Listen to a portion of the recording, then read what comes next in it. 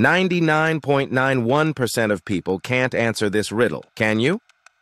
Napoleon Bonaparte and Joseph Bonaparte had recently befriended Maria Luisa of Parma, and they wanted to know her birthday.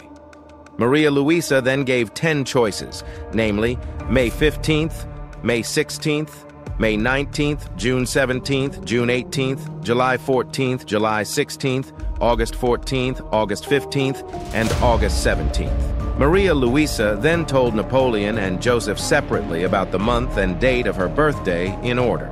Napoleon and Joseph then made statements. Napoleon said, "I don't know when Maria's birthday is, but I'm sure Joseph doesn't know it either." Joseph, "At first, I didn't know Maria's birthday, but now I know." Napoleon, "Then I also know when Maria's birthday is." So when is Maria Luisa's birthday? Write your answer in the comments. Challenge your friends if they can answer it.